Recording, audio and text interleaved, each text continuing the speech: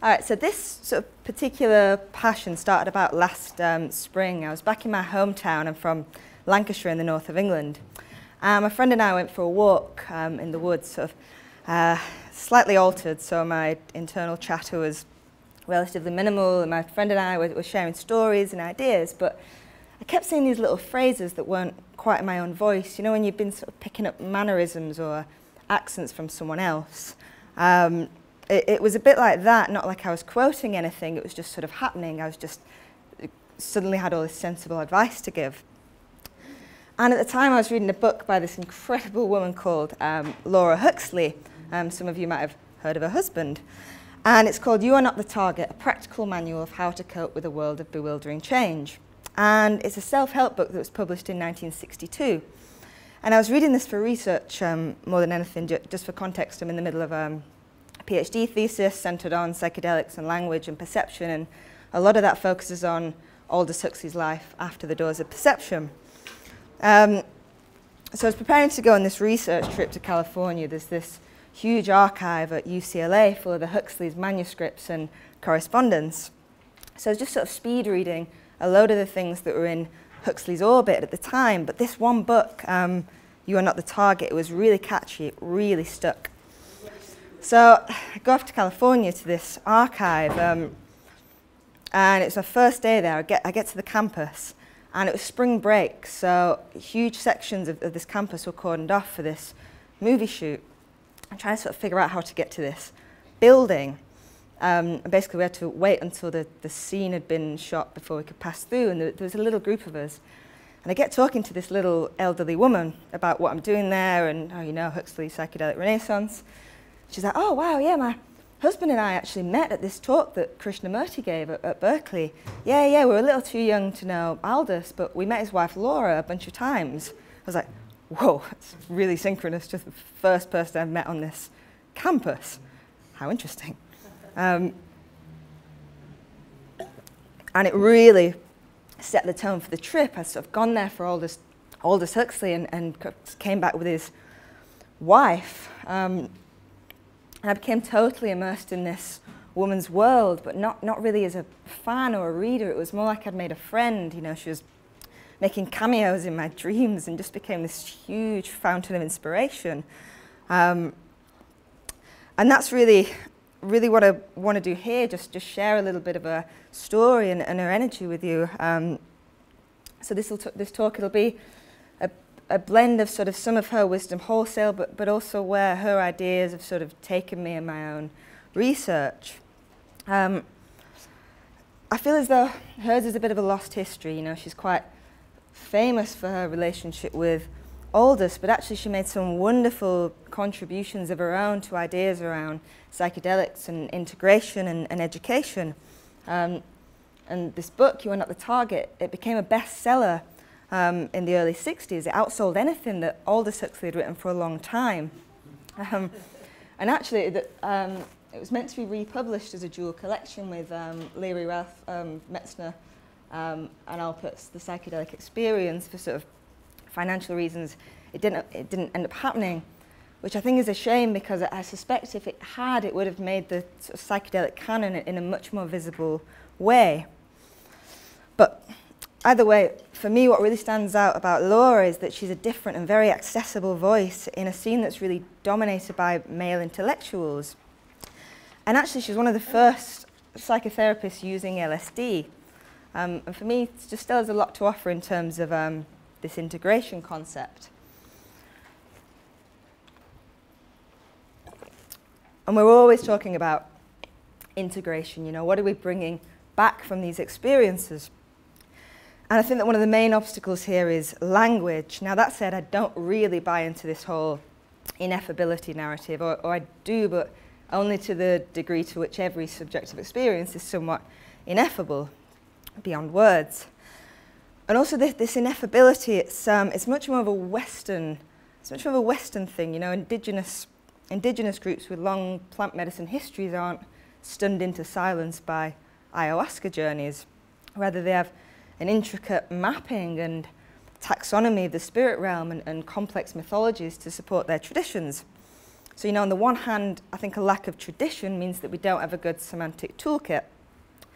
But I think even more pressing is that most of the time we don't even realise what's implicit in the language that we are using. I mean, we speak and we think and we even perceive through metaphors, and we barely notice that we're doing it. So, we're all taught in school how to use metaphors in creative writing, and it's the key to a vivid description, and that's how you get an A in your GCSEs or whatever examination system you're in. But metaphors aren't just lively descriptions, they're deeply rooted in our experience of the world. I won't go into this in sort of huge detail, but there's a really famous book by George Lakoff and Mark Johnson called Metaphors We Live By that really set this research in motion. And it sort of walks you through this idea that there are sort of certain metaphors that are so integral to the way that we think and perceive reality that we don't even notice. We don't even notice that they're metaphors. And he calls them basic metaphors. And a basic metaphor would be something like life as a journey.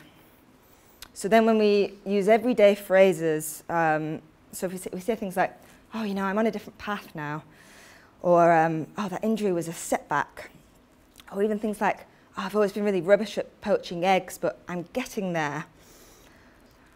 All these follow the structure of this larger conceptual metaphor that life is a journey, that we're going somewhere. And for me, at least, it's hard to really imagine thinking about many things in my life without that structure. But that's not an ontological constituent of reality. It's part of our storytelling faculty. It's the way we experience time in this linear way, and how we just make sense of our existence. Laura was really, really dialed into these fine nuances of language, these linguistic habits that we take for granted. I'm just going to mention a couple of her ideas in a minute and where this leads, but first I just want to share a little bit more of a character and get to know her a little bit better. So Laura wasn't an intellectual. She never claimed to be a philosopher. She wrote multiple books and never even claimed to be a writer. She sort of says in one interview that she didn't especially like reading despite this tremendous curiosity and openness to the world. And she was from Turin, Italy, and she was a professional violinist until she was 26. A bit of a prodigy, really. Her first concert, I think, was for the Queen of Italy. She went on to study under various famous composers in Paris and Berlin. But the story is that at 26, she put the violin away and said she wasn't going to play anymore, that she'd had this excruciatingly rigorous musical training as a teenager, and she felt that it had kept her prisoner. So she was living in California by this point, and she did a load of things after she retired from music. She was editing documentaries, breeding poodles. I can't confirm that, but the point is she was a really fiercely independent spirit. So, how did she wind up in psychedelic therapy? Well, she was best friends for a long time with this woman called Ginny Pfeiffer, who was actually Ernest Hemingway's sister-in-law. And in the late 1940s, Ginny was diagnosed with cancer and told she could expect to live another year, 2 if she was really lucky. So basically, this sent Laura on a quest to explore any and every alternative medicine she could find. And she'd do them alongside Ginny, whether it was a diet of only grapes or rituals or hypnosis. And she'd do them with Ginny. And Ginny lived. She lived to a ripe old age, had a daughter. They'd sort of tried so many things that they weren't really sure what had worked, or whether it was just the pure belief it was going to work. But that's what set Laura on this creative therapy path. So she retrained, and she was working as a psychotherapist and a hypnotherapist when she and Aldous got together in 1955. Which was just when he was really getting involved with these medicines. So through that circle, she got involved with these medicines and learned about how to incorporate these tools into her practice. No, she wasn't attached to an academic institution publishing psychiatric papers, But she was certainly a pioneer in this practice, and it was really interesting to go to the archives and look at some of the correspondence from that time. You know, there's people like Humphrey Osmond and Albert Hoffman writing to Laura for advice. You know, Humphrey Osmond was using some of her techniques in his alcohol addiction therapy. Mike Murphy, the founder of Esalen, was referring people to her for treatment. She was really, really revered in these circles. And as you can imagine, she was a real central influence in Aldous Huxley's thinking too. Because for all the merits of the Doors of Perception, it's really just a sort of lively reiteration of a lot of the religious texts that he'd already been reading. And also, I mean, it was his first experience. It's important to remember that he'd had one psychedelic experience at that time. And he only realized later that actually these experiences are progressive and that we can learn different things from different contexts, but it really wasn't that obvious at the time. And what Huxley realized was that his famous day with mescaline had been too focused inwards, that had been too concerned with his own sort of beatific vision, and that the big question is, well then what? He wrote this to Humphrey Osmond after a subsequent experience where he says, I was this fact, or perhaps it would be more accurate to say that this fact occupied the place where I'd been. The result was that I did not, as in the first experience, feel cut off from the human world. I was intensely aware of it, and all of the things which had entirely filled my attention on that first occasion, I now perceive to be temptations. So, he turned his attention outwards to look at what practices we might use to sort of incorporate these insights into new behavioral paradigms, which became Island, his attempt to synthesize it. How many people have read Island? A few people. Okay. So he felt that it was the most important work of his life, but it wasn't critically received that well. It's a sort of vision of utopia. He creates this very sane society on the island of Parla, but the problem is with writing about quite a sane society is that it's not very interesting from a literary perspective. But it's funny because one element of the book that's quite ubiquitously praised is his schooling system in the community. What I realized exploring Laura, that basically everything in that section is her. You know, all of his good ideas, his techniques about controlling your temper and redirecting your energy and different types of self-talk, it's all Laura.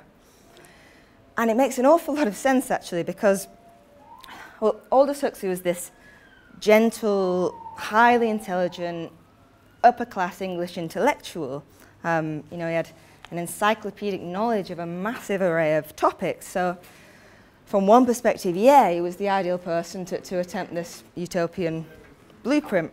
But one of the problems with Aldous, if you can call it that, was his unrelenting sanity. Aldous Huxley just simply wasn't neurotic. It's a bit annoying, actually.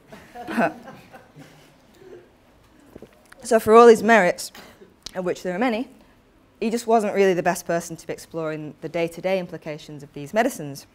Whereas Laura is this sort of normal, neurotic individual.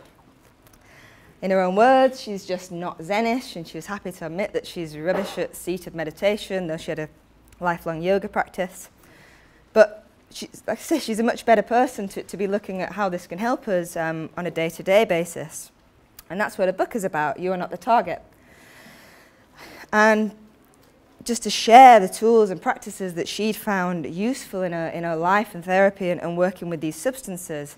Now, one of the things I really actually like about this book is that it doesn't explicitly talk about psychedelics. And bear in mind, this was popular with a sort of 1960s housewife audience, and it sort of reads that way, sort of, oh, you might want to try this practice whilst your husband's at work. So there are elements that haven't aged that well, but it sort of showed why it worked to a more mass audience. I'll just mention a little bit more about it, because honestly, of all the books I've read about altered states, this is really the one that's stuck the most, sort of implanted itself and really flourished. So the title, first of all, you are not the target. So basically we can't avoid exposure to negative emotions, but we can avoid this feeling of being the target. You know, we wouldn't typically consider ourselves the target of a hurricane unless we live in a totally solipsistic universe. But and our interactions, they're always part of a complex web of other interactions. So, you know, when the shopkeeper's rude to you, or the man or woman you adore seems to shut you off, or your parents are snappy with you, you know, that's not an isolated encounter. And the chances are that you're not really the target of that negativity, you just happen to be there. So Laura starts the book by explaining that emotions have the power to change body chemistry. Again, incredibly obvious now, though again less so in the 1960s. We know what stress does to the body with heart disease, insomnia and blood pressure, etc. And that the mind and the body are so connected because they're not really separate. But she also stresses this idea that the energy that activates our emotions is a neutral force. So in this system, we don't really get bad energy coming in, you know, because we're active participants in our interactions. You know, we don't just passively receive energy from an outside world. It's this idea that our world sort of manifests in our interaction with it. But also, she doesn't ask us to take this as truth. It's more like she asks us to try this out as a conceptual device. And these recipes go through different methods of transforming this neutral energy, really, that fuels our anxieties and our neuroses and our anger. Some of these are physical practices, some are about visualization, but a lot of them are centered on language. You know, as a hypnotherapist, she really understood the combined power of suggestion and the imagination, you know, the energetic force of words. So this really got me thinking more about words and metaphors that change our experiences. You know, our lives are largely built out of our imaginations. Reality is largely what we narrate to ourselves. And so the language and the metaphors that frame this, they radically influence what we pay attention to and how we experience the world. I had an experience recently, actually, where a few of us had got hold of these rather sort of colourful chocolates. And they were really magical, an absolute gift from the gods, but they tasted revolting. And initially it was a sort of nebulous revolting, you know, sort of abstractly awful. Most of us in the group hadn't had these particular chocolates before.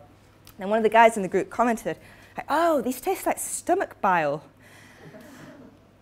And then all of a sudden there's this linguistic hook, you know, so then, and the experience was sort of close enough to stomach bile that with that, let's call it a semantic magnet, all that past experience comes sort of rushing into the present.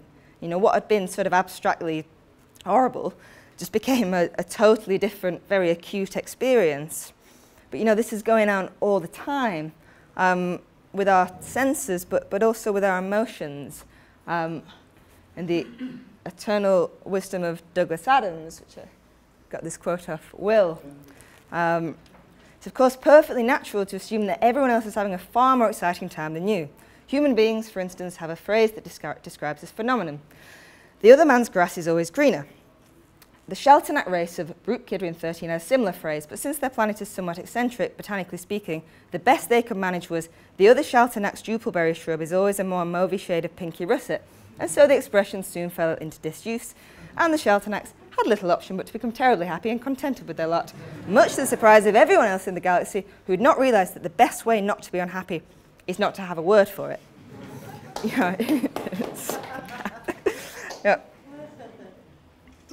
Yeah, it's whimsical, but there's certainly some poetic truth here, at least, and it got me thinking a lot more about language and attention, and beyond the individual experience as well, and into the sort of, onto the cultural level. There's a famous study, actually, that asked a group of North Americans and a group of Chinese students to describe the same image. Not this image, this is irrelevant. And the Chinese students were a lot more dialed into the background, whereas the American students were much more likely to describe the objects in the foreground. You know, there are all kinds of implications and conclusions we can draw here, but at its most basic, it shows just how much of perception is participation. You know, we bring so much luggage and decoration with our cultures and our languages. So then in terms of psychedelic experiences, I think our metaphors and the conceptual structures that we carry are incredibly important, you know, especially around the ideas of minds and brains, you know, these big philosophical questions. So imagine everyone here is familiar with the brain as a filter metaphor, famously attributed to Henri Bergson. Huxley popularized it. It's poetically present in William Blake. You know, if the doors of perception were cleansed, everything would appear to, etc. And this filter metaphor has really endured in psychedelic research circles, and you know, if anyone's taken psychedelics here, it's quite convincing, which is great. However, so much of, at least the English language, is so tied up in a different basic metaphor, which is that the mind is a container. So, you know, we say things like, oh, she's full of ideas, or, oh, his name just escaped me, or even sort of empty your mind and breathe. You know, in an abstract way, our language is very prone to talking about ideas and feelings as objects, and ourselves as a sort of receptacle, which isn't obviously compatible with the sort of big mind, cosmic consciousness filter metaphor. But of course, it's so deeply woven into our everyday language that, again, it's quite difficult to imagine conversations without it. And I'm not even saying that we need to get rid of these habits, just that we should notice them. You know, because the problem is that most of the time we don't know we're doing it. You sort of run into someone at the conference and you don't introduce your friend and you're like, oh, I'm so sorry, his name escaped me and I was really embarrassed. It's this same structure, sort of name as an object and escaped. But when this happens, you're not thinking about how there's actually a metaphysical position that underlies that. So back to Laura. So Laura spent a lot of time exploring a version of this in a slightly different context. So another one of our common conceptual metaphors is the idea of states as locations. So we might talk about, I mean, the clues in the name are sort of a state of anxiety, or how he's coming out of a depression, or even sort of find your happy place. It's, again, common phrase is totally automatic, but in each case it's sort of a consistent entity in an emotional landscape. Now, part of Laura's therapeutic method was to encourage people to try different metaphorical structures, and this one's really stuck with me. So now, rather than thinking of myself in an anxious state, I sort of think of a neutral ocean and lots of different Reannes who are sailing a ship. You know, there's the calm Reanne, there's the courageous Reanne, there's the anxious Reanne. There were loads of us. So now in these moments of neuroses, it's just that anxious Reanne happens to be steering the ship, and it's a small narrative shift, but you know, let's move neurotic or anxious Reanne off the helm. It's a lot more empowering. It feels a lot more transitory than me trying to navigate out of this anxious landscape. And I found that psychedelic experiences have been a really good way of embedding these alternative structures, and I can switch between them quite easily now, between this one and the sort of classical states one. So just to sort of wrap it up, Laura's been really tending the fire beneath these ideas, you know, around how altered states can reveal and help us to integrate different structural metaphors for experience. And that part of this ineffability is simply that I think a lot of our unexamined basic metaphors are inherently materialist, that they're incompatible with the experiences that we're having. But just putting sort of that to the side for a moment, what I also realized is that the power of this book wasn't really in what she was saying, but how she was saying it. It's written so simply. It's almost like a children's book.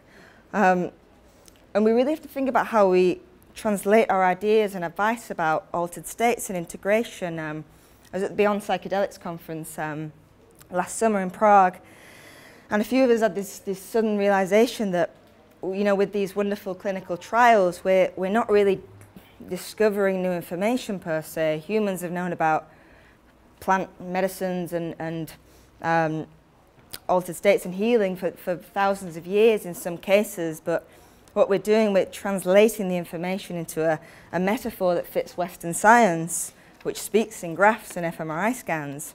And it got me thinking about some of the figures in Western psychedelic history that we canonize and look up to as well. People like Huxley and Terence McKenna, they're brilliant thinkers and they're brilliant communicators if you're an educated reader and you're interested in philosophy and cultural studies, but not everybody is. And I think it's really easy to forget that in the sort of echo chamber of the psychedelic research community. Most of us here are pretty educated readers, but when I talk to my family and many of the people that I grew up with, I can't talk about psychedelics dissolving cultural paradigms or structural metaphors. It just doesn't mean anything. You know, even the word philosophy to some people, it's quite alienating. And it's not about a lack of intelligence either, it's a language issue. Not to say that we don't need this nuance and complexity, just that we need this range. And also alongside that, pay attention to these metaphors that we take for granted and not to abandon them, but notice what modes of perception our metaphors are and aren't suited to. Of course, so many elements of Buddhist philosophy center around this no-self and this perpetual perishing, and you know, we might read about that and have glimpses of it with psychedelic experiences, but we come back and we're still talking in these structures of life as a journey or the mind as a container without probably noticing that we're doing it. Again though, I really think it's fine that there are incompatibilities here because there are different ways of attending to the world that require different metaphorical systems. You know, paradox shouldn't be seen as a problem. I think the first step is really to sort of tune in, so to speak, to what's implicit in our everyday speech, because I think that sometimes we're saying ineffable when we really mean incompatible, and that more sort of linguistic awareness and more metaphorical flexibility, you know, can serve us really well. I'll leave it there, but thank you.